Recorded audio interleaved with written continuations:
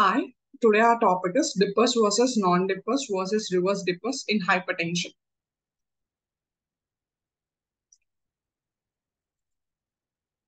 In healthy individuals, BP follows a circadian pattern. That is, the BP starts declining from the late evening onwards, reaches a nadir around midnight, and shoots up just after awakening in the morning. Dippers, a fall of more than 10% in systolic and diastolic BP in the night compared to daytime readings, is a normal finding. We call patients as extreme dippers of the fall in the systolic blood pressure as more than 20%.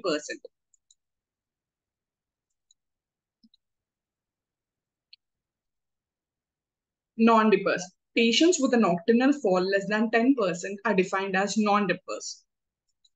Reverse dippers. Those with a paradoxical rise in the night reading are defined as reverse dippers. Range. So the reverse dippers are the one in which the systolic blood pressure during the nighttime fall is less than 0%. Instead, there's a paradoxical rise. And in patients with a systolic blood pressure fall between 0 to 10%, these are usually known as non-dippers. And in if the fall is around 10 to 20% in the systolic blood pressure during the nighttime, then these are being called as dippers.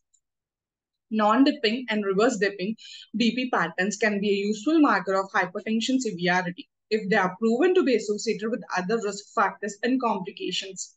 Daytime BP does not add prognostic precision compared to the same information provided by nighttime BP. Non-dipping status is associated with the need for more antihypertensive drugs for control, suggesting that a non-dipping pattern can identify severe disease.